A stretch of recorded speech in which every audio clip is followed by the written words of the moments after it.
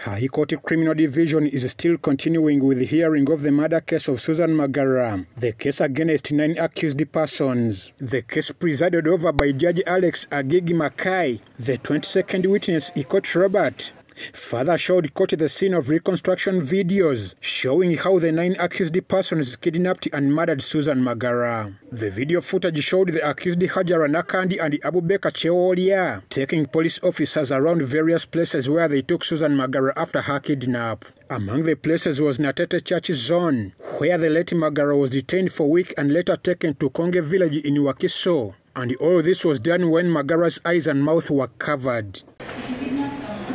Yes. Yes. Yes. Yes. It is a must for you to let the victim know. Yes. However,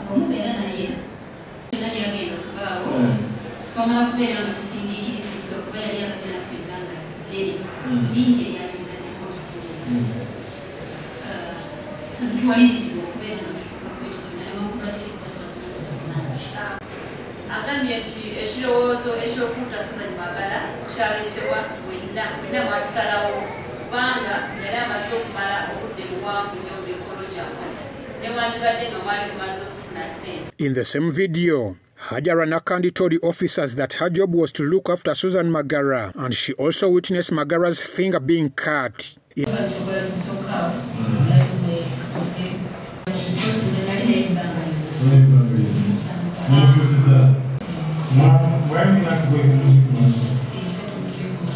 the same video, the accused Abubeka Chewolia explained how he got the bag that contained the ransom money from the deceased's family, which he later took at their detention home in Konge.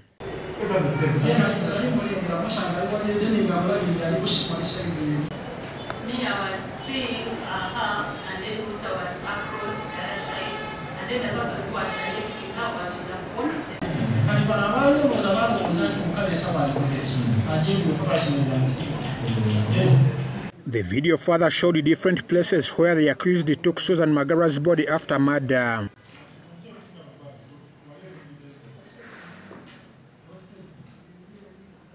Court will meet next week for further hearing. He was heavily constituted.